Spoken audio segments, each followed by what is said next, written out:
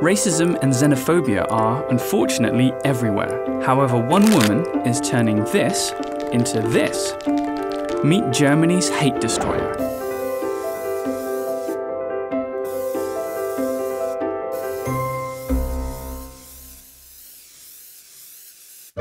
In Germany, former teacher Irmela Mensah-Schramm has made it her life mission to remove any neo-Nazi stickers and graffiti around her country.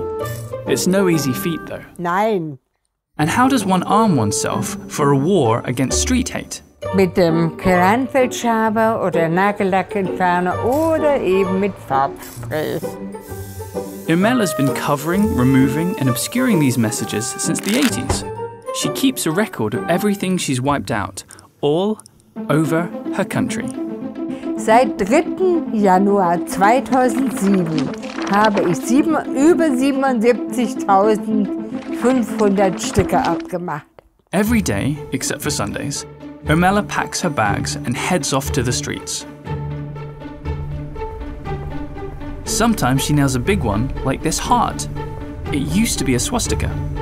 Other times, it's small, but even the crudest message doesn't slip by.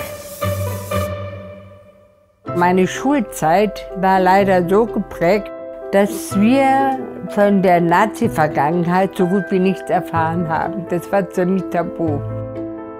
Und als ich meinen ersten KZ-Besuch gemacht hatte, es war der Schock meines Lebens. Ich muss jetzt was tun, damit die Vergangenheit sich nicht wiederholt. And as long as there's hate in this world, Irmela will be there, can in hand. Und ich muss ganz ehrlich sagen, wenn ich dann nach Hause komme und die Gewissheit habe, dass ich das alles beseitigt habe, da geht es mir eigentlich auch wieder recht gut.